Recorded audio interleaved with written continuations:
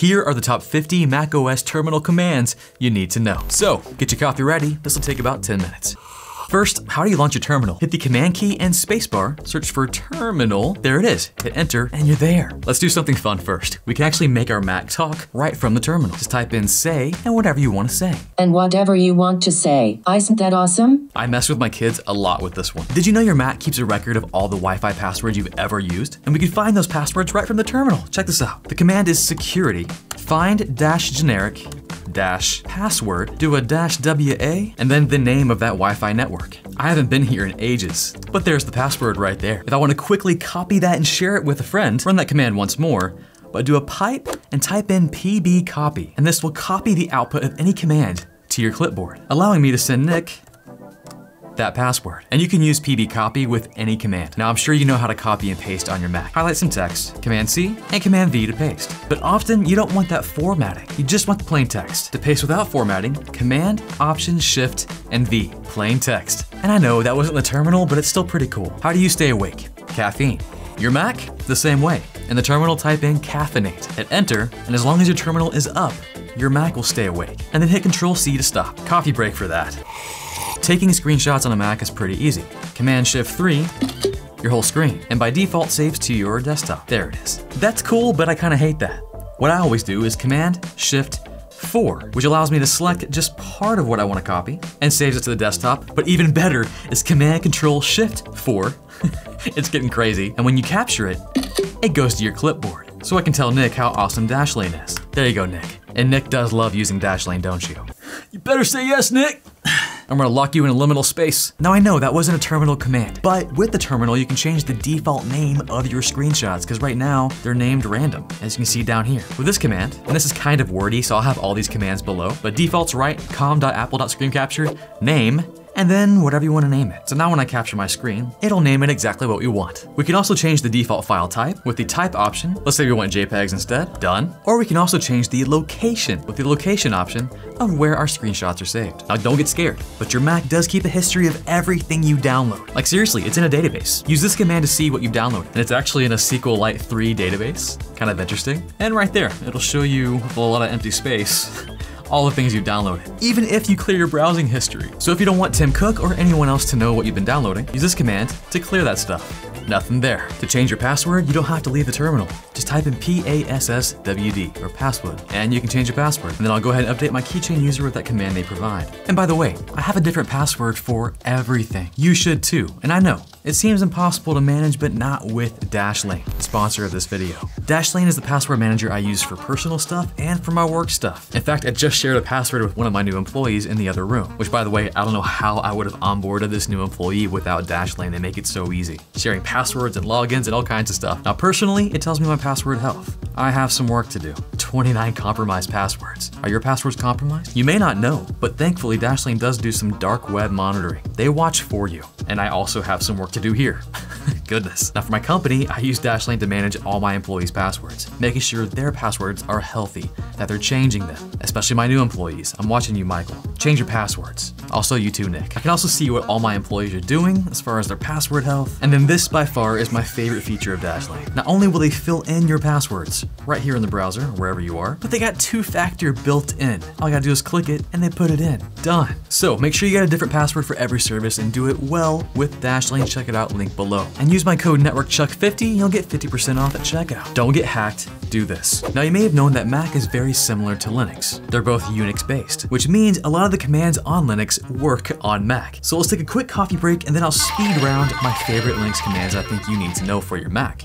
CD will change your current working directory. Type in CD where you want to go, and you're there. Type in CD space to get back home. The ls command will list all the files and folders in your directory, wherever you are. But where are you? Let's find out with the pwd command. It will print your working directory. There I am. But who am I?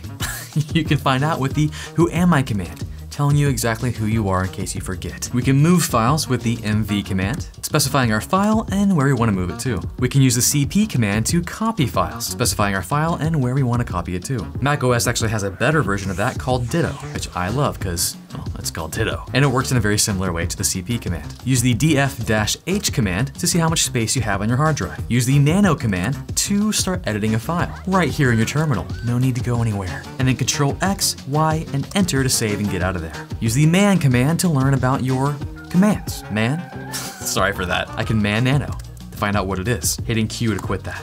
I can man. I can use the open command to, well, open things, like the screenshot. Bam. Yes, I know you can click on it, but it feels so much better opening it from a terminal, doesn't it? It does. If you want to see if your favorite website is up and running, type in the ping command and then the name of the website. If you get responses, then it's up. Hit Control C to stop that. What's your IP address? Type in ifconfig. But maybe you can't find it, like me. Try doing ifconfig and specifying the EN0 interface. This will work for most people. Now that's kind of messy. We'll do that same command, but we'll do a pipe and use the grep command, which allows us to filter on what we want to see. So I'll do grep inet. Better. Even better is the awk command.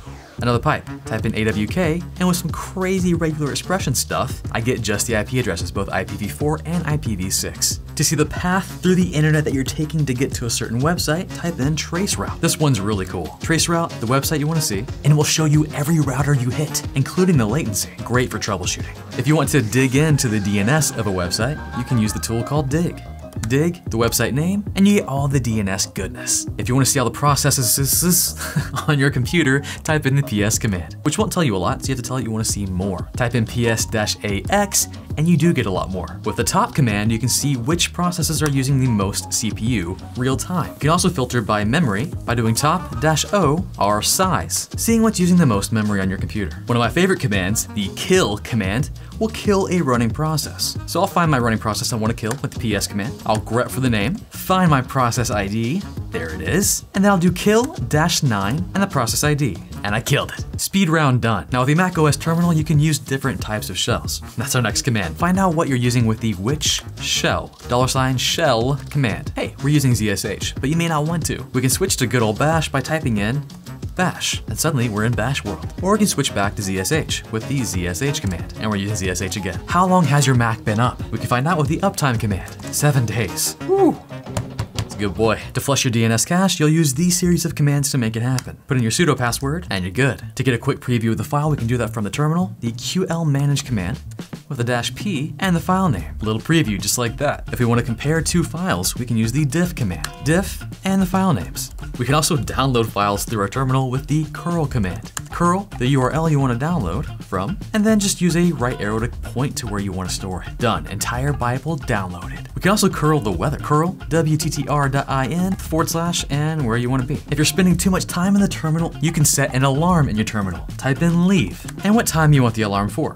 Let's say 12:45. Alarm set. And it tells you to leave because you have to be told to leave the terminal. It's too fun. To see a history of all your commands because you've been typing a lot of commands, type in history, and there they are. This one's pretty handy because you can disable your gatekeeper, the thing on your Mac that keeps you from installing apps you want to install. That might be insecure, but whatever, I know what I'm doing. To do that, one simple command, sudo spctl --master-disable. Put in your sudo password, take that gatekeeper. Now I would not do that for anyone that doesn't need it, like your parents. Don't let them do that. Now here are where the commands get kind of crazy and fun and amazing. But we gotta do something first. We have to install brew because everything good starts with a good brew. NetworkChuck.coffee. Brew is known as the missing package manager for macOS. And you probably didn't know it was missing, but hey, we found it. Install it with one command. I'll have that below, it's kind of wordy. And let it do its thing. It might take a moment, so go ahead and take a little coffee break. While your brew is brewing, do your brew.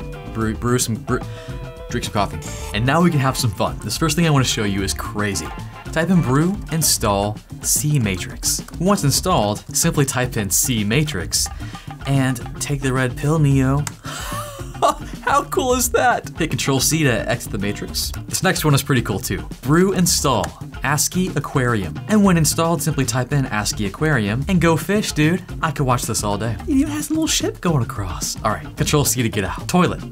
That's the name of this next one. It's kind of weird. Brew install toilet. Fun fact, I used to sell toilets. And once installed, you can turn any name, text, whatever into ASCII character art. Like this. Toilet, NetworkChuck. Beautiful. Toilet, hi Nick. Hi, Nick. That's just fun. And I know you were wondering, Chuck, can I play Tetris in terminal? The answer is yes, duh. Brew install, samte-tui-tetris. Install it, and then simply type in Tetris, choose your level, and go to town. Yes, the terminal can do everything and more.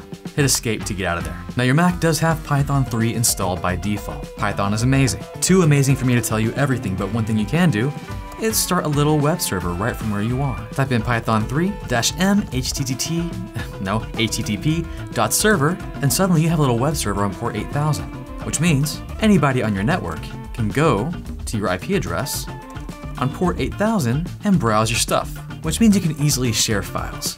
Just like that, in case all the other stuff doesn't work. That's pretty cool, I think. Hit Control-C to end that web server. And when you're ready to shut down your computer, you don't have to leave the terminal. You can stay right here with the shutdown command. Shutdown, -H now for right now, or -R and now for a restart. And finally, I saved the best for last. This one's stinking cool. If you're like me, you're tired of typing in your sudo password. If only we could just use our finger instead of sudo, and that's what this is. You can use your Touch ID on your MacBook as your sudo password when I ask you for it. To do that, we'll type in sudo first, type in nano, and we're going to edit the file /etc/pam.d/sudo. Put your sudo password in for the last time, and just below that first comment, add this line, auth sufficient pam_tid.so. Control X, Y, enter to save, hit OK, and let's see if it works. Let's try one of our commands from earlier, clearing our DNS cache. Here we go. That's killer. Best command ever. Video over. Bye.